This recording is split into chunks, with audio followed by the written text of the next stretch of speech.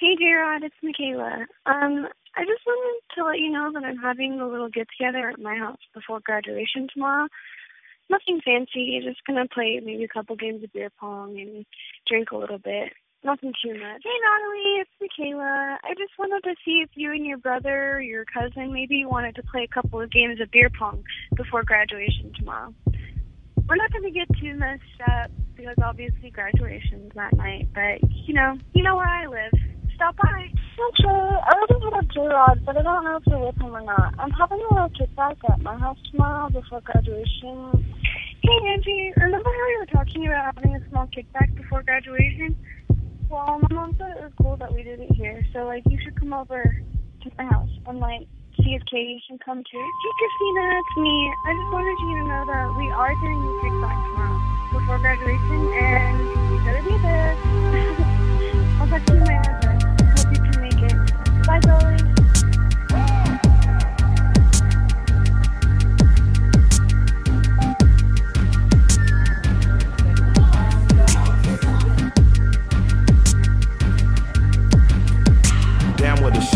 Down with the shame. Used to walk traps in the rain with cocaine. Used to write raps in the traps as I sat in the rain, and I prayed that God give me a lane, give me a lane, give me the fame, give me the fame, and I promise to change. Won't be the same, won't be the same kind of man that puts cocaine in this lady hang. Heard she was pregnant, I'm guilty, I reckon, cause I hear that this shit could hurt baby's brain. Heard he was normal till 3 and then he stopped talking. Since then ain't nothing been the same. Seen her some years later out in Decatur, told her that I'm sorry for causing her pain, causing me pain, causing me pain. She asked again and she grabbed my right hand, asking my praises, said look here baby, I release you from all of your sins and your shame. So why are you drinking? Do I sound like you?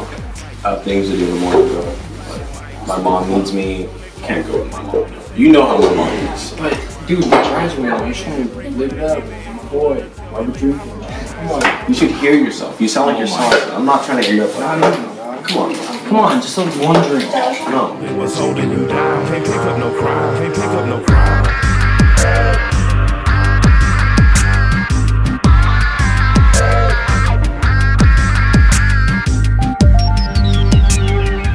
Do you go to parties a lot? Not really. No? It's not your thing, or?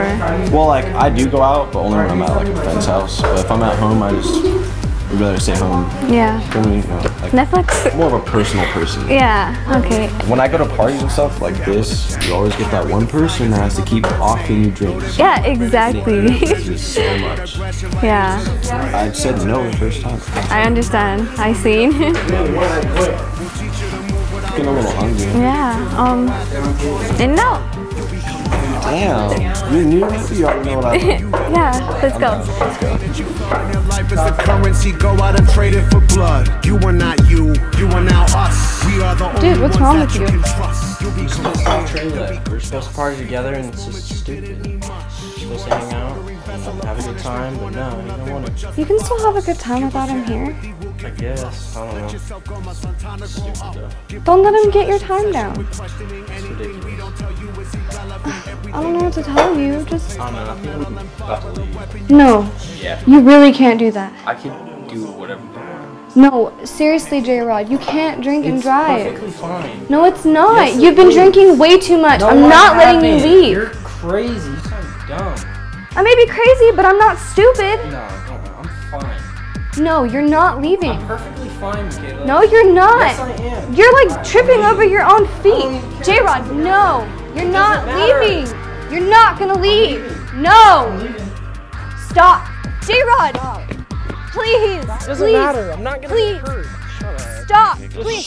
J-Rod, listen to me. Just let me Stop. go. No. J-Rod, please. You can't go. Stop. J-Rod, please. You can't go. Yes, I'm I not am. letting you leave. Yes, I am. No, you're too drunk. Please. I'm trying to leave. Just stop. No, just please. Move. Just stay the night. Just move. You can leave in the morning, please.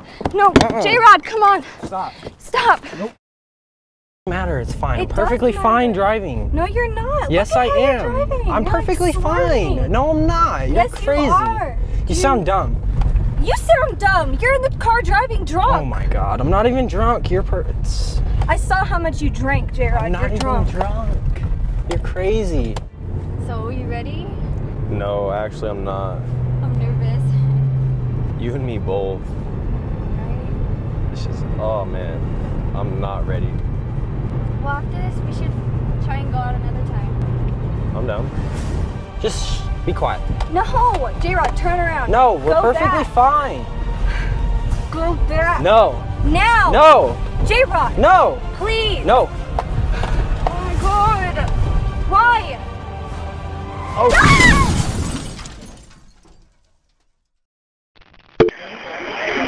911 emergency, what are you reporting? Hello, there's been a bad accident. Okay, where are you? I'm on Mariposa Road across from Nielsen. You're on Mariposa across from Nielsen? Yeah. Okay, how many vehicles were involved? It looks like two. 2 vehicles? Yeah. Does it look like anybody's injured? It looks like there's a guy on the ground who's not breathing and he's bleeding really bad from his head. Okay. Are the vehicles in the roadway? Yeah, off of Mariposa. It's really bad. Okay, and I'm sorry, you said the vehicles were in the roadway? Were you in this vehicle? Yes. Okay. And did you see if there's anybody else injured or hurt? Were you driving? It looks like one more person just not moving. Just that one male? From my house, and there's And one more, it looks like a girl. Just not moving. Okay, what's your name? On their way, they're here in a minute. My name's Katie. Okay, Kitty, do you have a phone number for me? So you were driving? Okay. 730. You guys are both okay? 3706. Okay, we're gonna go ahead and we're gonna get paramedics started and the police started, okay? Alright, while you're waiting, make sure you're being careful, okay? Okay, please. Okay, we will. Thank you. Bye. Bye-bye.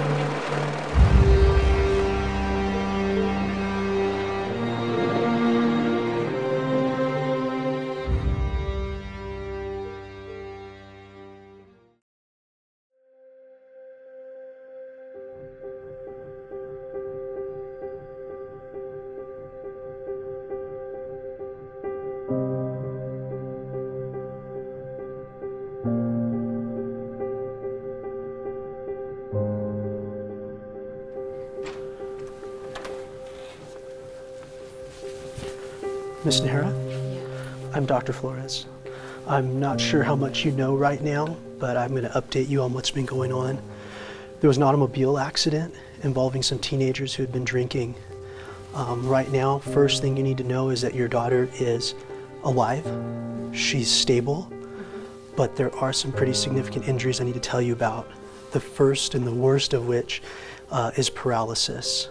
That she will not be able to have any movement from the neck down.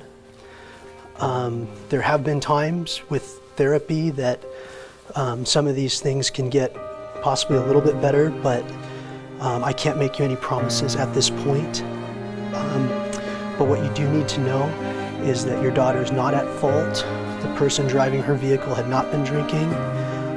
She's alive, she's stable, and so as far as pressing any charges or things like that, you'll have to talk to local law enforcement. But for now, she's waking up from those operations. Would you like to go back and see her? Go ahead, come on, we can go see her.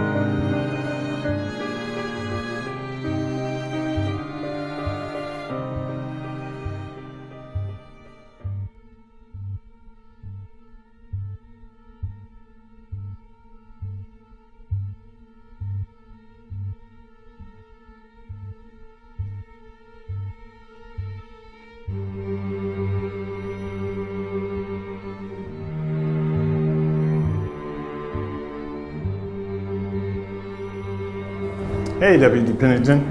Hey, yeah, this guy Campbell here, he's from Phelan. He was DUI, felony. I think his best friend's now dead.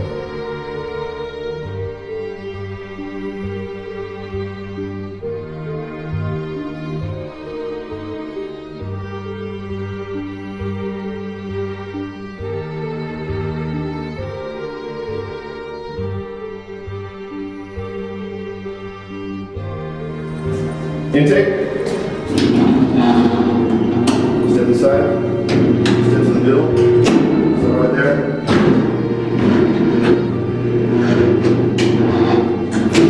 Big phone call out.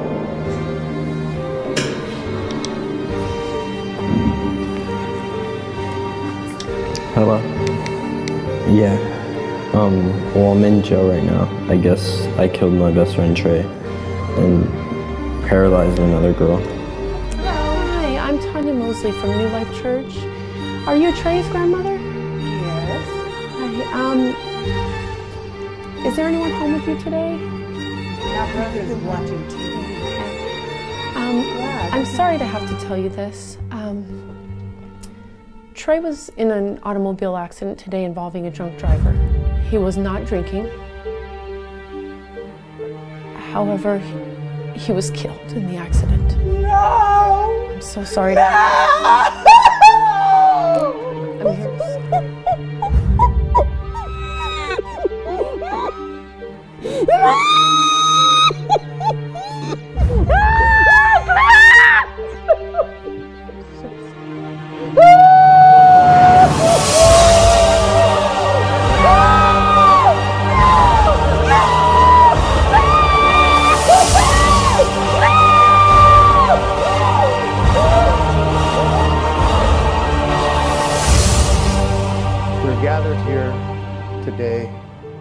to remember, but also to celebrate the life of Trey, Willie, Cassie.